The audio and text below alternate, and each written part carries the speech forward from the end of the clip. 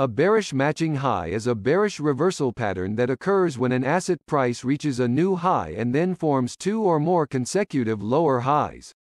This suggests that the bulls are losing momentum and the bears are taking control, indicating that the uptrend may be coming to an end. The pattern is confirmed when the asset price breaks through the low of the previous candlestick, which is the last high candlestick. It's important to confirm the signal with other technical analysis or indicators before making any trading decisions. As with any pattern, it's always recommended to consult with a financial professional before making any investment decisions. Don't forget to subscribe to be notified of new videos.